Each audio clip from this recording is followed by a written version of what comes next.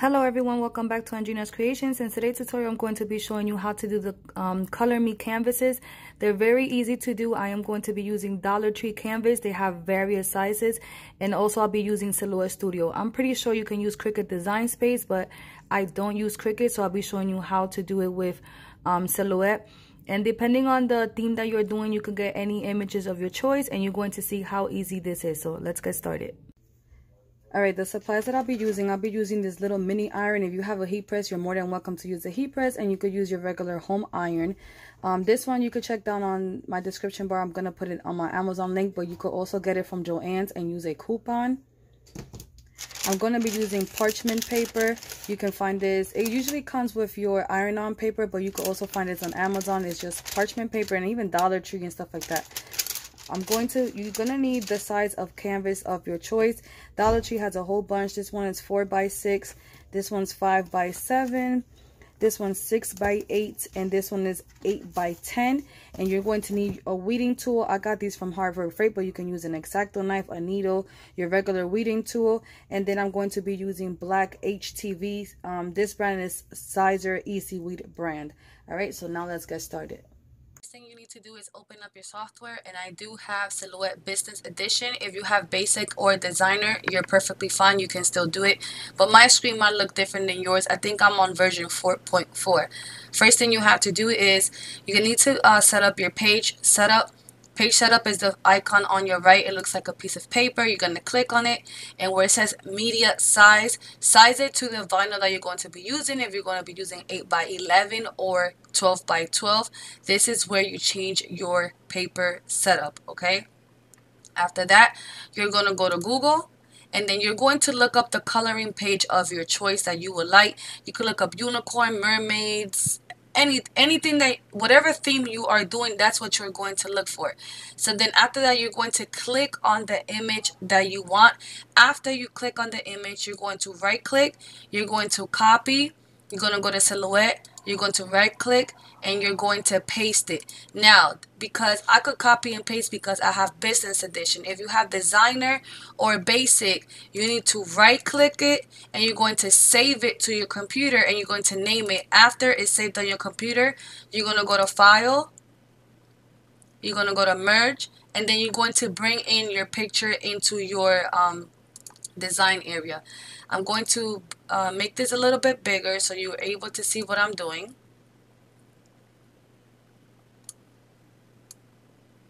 From here, we have to trace this image.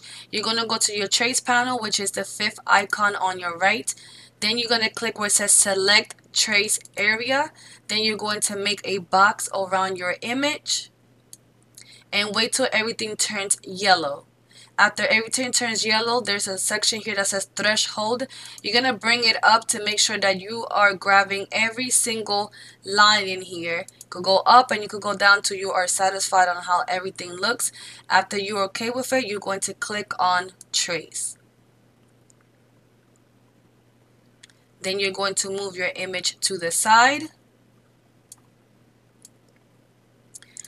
The way I know a lot of people get confused, like I can't move stuff. If you notice the difference, when I have my mouse over something, my mouse changed to like a hand.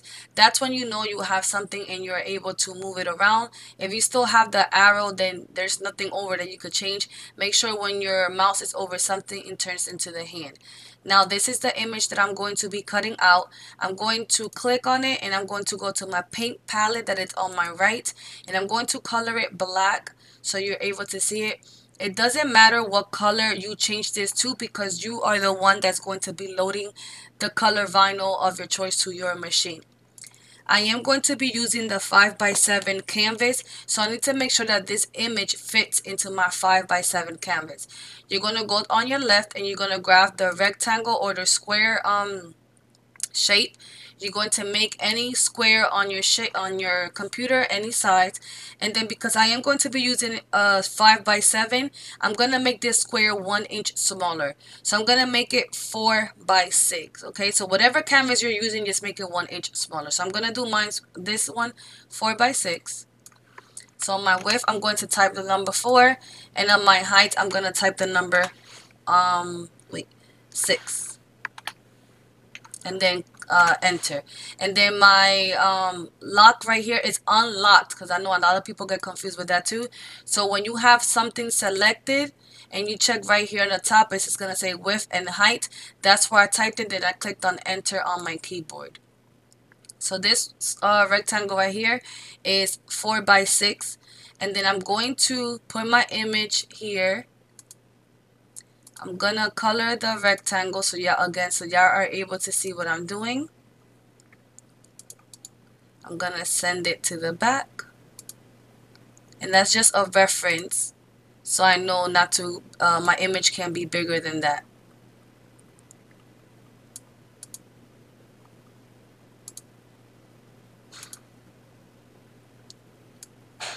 Make sure my image fits. The hat, it's overlapping a little bit, so I'm going to bring it in. And when you click on something, you have like little white squares all around it, and I moved the wrong thing. Gonna undo is your arrow on the top. Gonna make sure I have my image selected. I'm gonna bring it in just a little bit.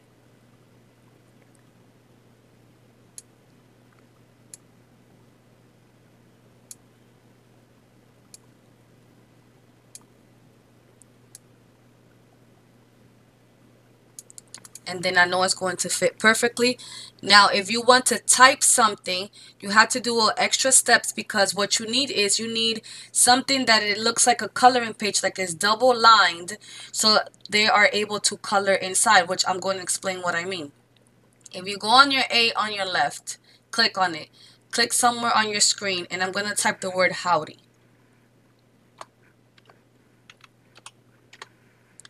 I'm going to unselect it. I'm going to click on it again, and on my A on my right, I'm going to click on it, and I'm going to select a font that I want. Now again, you can download free fonts from thefont.com. This one that I just picked is called Subway, and I got it from the font. Now let me color this font again so you're able to see what I'm doing. I'm going to color it black. I'm going to make it just a little bit bigger, just so y'all can see what I'm doing. Now, if I go ahead and cut this out of vinyl, they're not going to be able to cut this because it's going to be all filled in with vinyl, so they don't have nowhere to color. So this is where you have to make an offset. So while your font is selected, you're going to go to your offset panel that looks like a double star on your right. You're going to click on it, and it's going to say offset. So click on the word offset, and I'm going to zoom in on this word.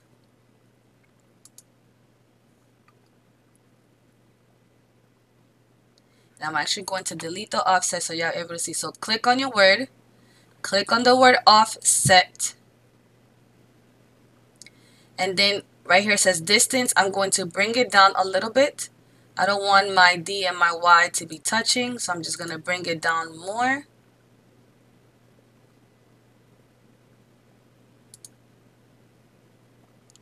And then I am going to go a little bit down more. Alright, I'm going to go back to my paint palette,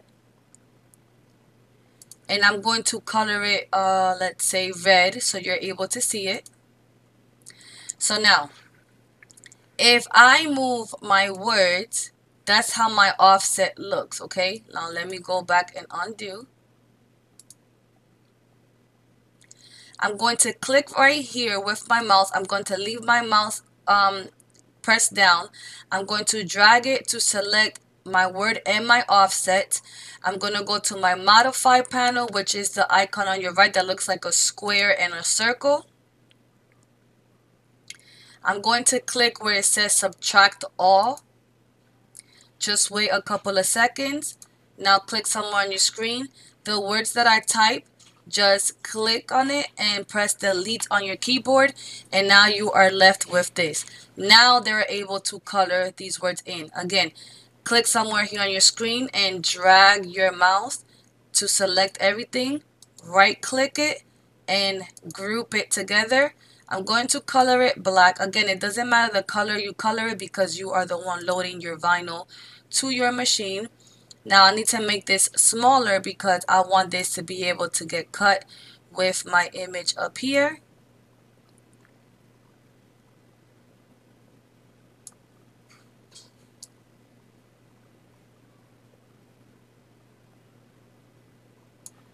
And you have the little white squares around your stuff when you want to size it down or up.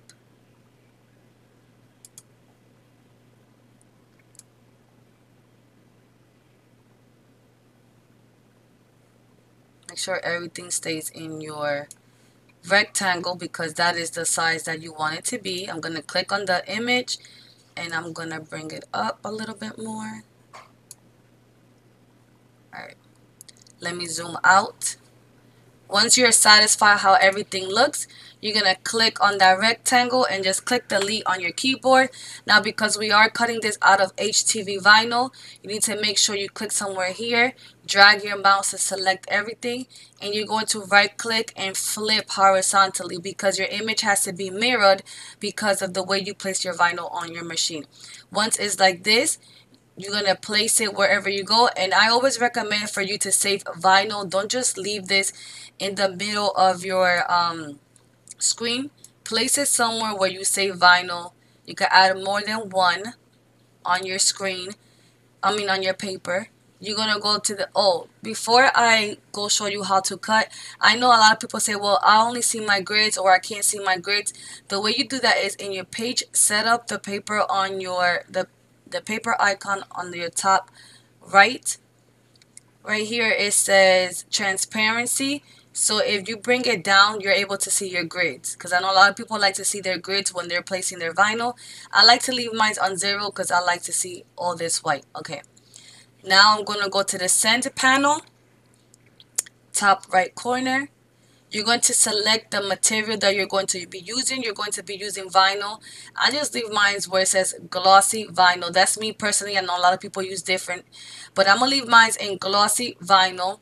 And then where it says no cut, cut, and cut edge, I'm going to make sure that my image is selected. And I have it selected where it says cut. And it's right here. So vinyl and cut. You see how it looks? That means how it is down cut. That means it's on cut edge. So I'm gonna click on cut while everything's selected, and that's how it looks. Now if you want to know, my blade is set on 3, my force is set on 10, my speed is on 8, and a pass of 1. And then you are ready to cut this out, and I'm going to be right back. But again, you can use any images. You just need to make sure that any image you are using is double lined. So if you're tracing an image from Google, it's already automatically double lined. And when I mean double lined, I'm going to click on this image and I'm going to color him white so you see him, and I'm going to zoom in.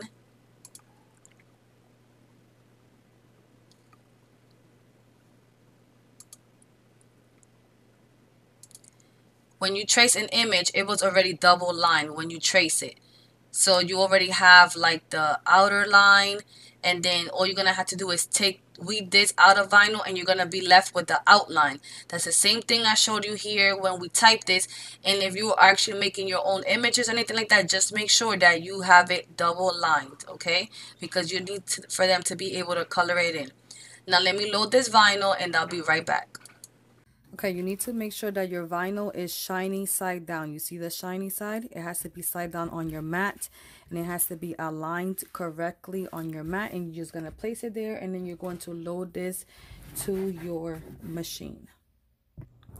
You need to make sure you lined up your mat correctly on your cutting machine. So there's a line here, load it up. Make sure your rollers are locked. So this is how you lock it, right here. And then make sure all your stuff is in the grooves and make sure everything's correctly. Also make sure your blade is correctly locked in, because that's a #1 mistake people do. You're going to load your mat, and then you're just going to click on send on your computer so you can start cutting. After you unload your vinyl from your mat, you're going to, I just cut out the piece that I need to weed out. Then weeding is when you take off the excess vinyl off from your carrier sheet. So we got to take everything off. And I'm going to speed this process up of me weeding this part out.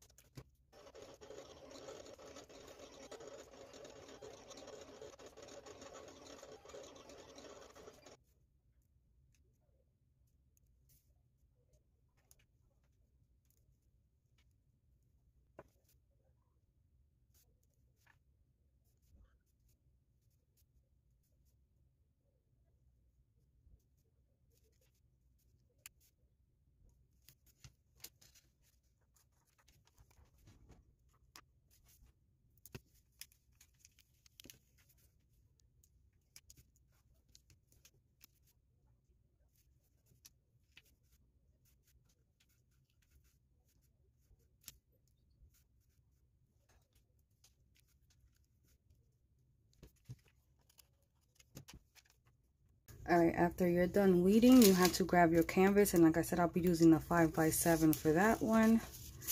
And just gonna open it. You're going to need something to put under your canvas because, you know, the negative space here. Let me move this to the side. I just have some fabric that I'm going to place here, just so you could have something there when you're pushing down on your iron, like that. I'm going to turn this around. Okay, I'm going to place my design where I want it, sticky side down. Just place it wherever you want it.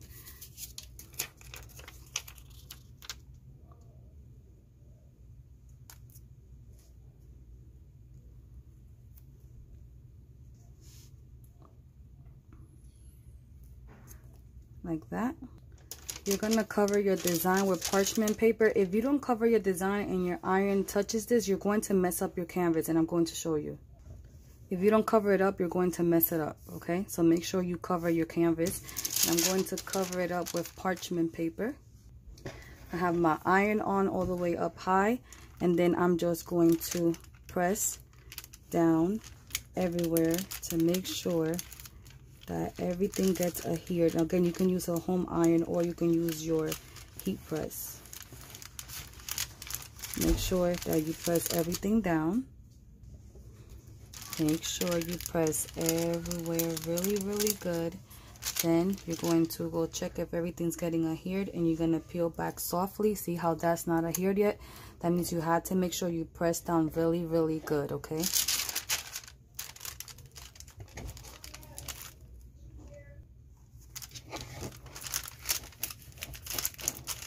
Make sure everything is pressed down really, really good. And then check it again. Okay, that O is not pressed. And that right there. So I gotta do it again, okay? That part of his hat is not pressed down really good yet. But I'm just gonna go with my parchment paper and adhere that right there. Just gonna press down really, really good.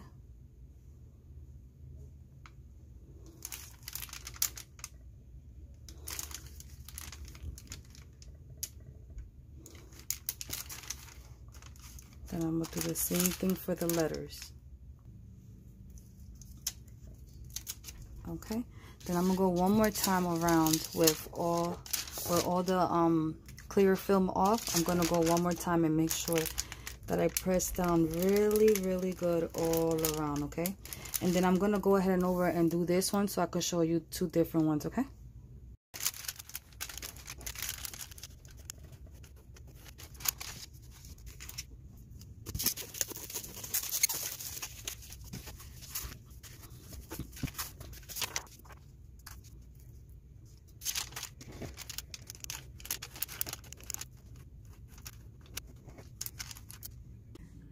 All right, everyone, here is the final results. This is how they all turned out. I did two more so you could be able to see the different sizes that you can make. Again, feel free to go buy any canvases of your choice, and you're going to do the same steps.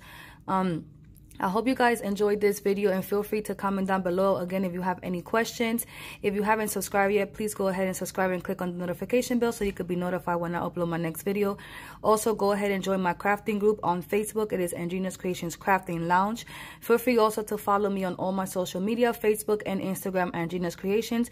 If you would like to order anything from me, you will just message me or email me at andrinascreations@yahoo.com or through Facebook and Instagram.